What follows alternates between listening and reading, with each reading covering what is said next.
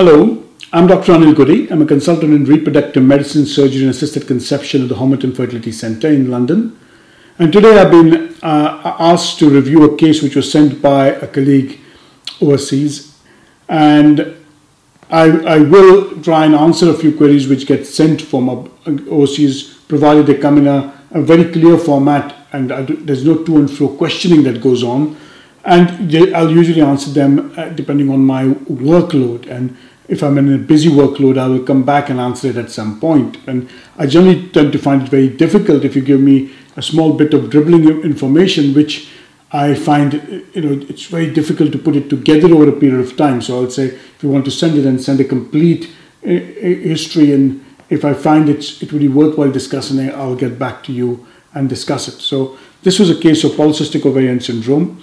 A young woman who had a BMI of 32. She had oligomenorrhea, and again, where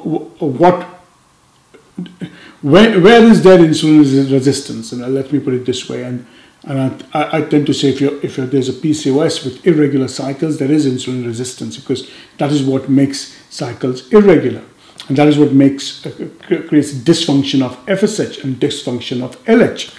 So her FSH was 2.2, the LH 6.6, and E2 was 66 picogram per liter, and she was planned for IUI. So in the first cycle, you had 5 milligram of letrozole given for 5 days, followed by 75 of HMG for 8 days. A 22 millimeter follicle was seen. This was triggered by a dual trigger of an analog and HCG.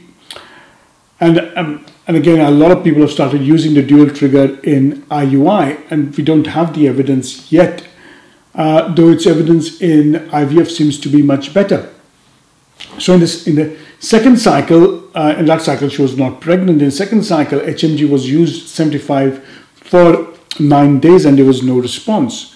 So the question I was asked is, should we continue the same dose of 75 for another 14 days? And I'll say yes, you should. And why? Because a large majority of patients will respond to that dose if you keep it fixed and without changing. Now, what are the advantages? And especially, I think if you've come for the teaching session, which I do 3 times a year, and we'll go through this 6 or 7 different protocols which I used in ovulation induction with gonadotrophins. But in short, the earlier you start increasing the dose, you risk multiple follicular growth. And since this woman had already responded to the earlier cycle with a combination of letrozole and HMG, I'll say stick to 14 days and then marginally increase it as every 7 to 8 days. My other question is, why change a protocol when you achieved ovulation in 1 cycle? And because what does letrozole do? And letrozole is an aromatase inhibitor, and the greater the aromatase inhibition, the better is the FSH rise that tends to occur, and that's how letrozole works. And if it's worked once, and I would say just use the same protocol again. Now, in this case, why does the response change? In fact, that is what happens to PCOS. So have a look at my triangle, and a triangle I almost always describe. And what tends to happen in that triangle is that you have follicles which form the antral follicles. So if you have a look up there, and you'll see they are the antral follicles, and the antral follicles are in fact change cycle after cycle. And so in some cases you'll see 22 antral follicles, which was seen in this case, and sometimes you'll see 30 to 32, and that varies from cycle to cycle, especially in polycystic ovarian syndrome. And also have a think about it.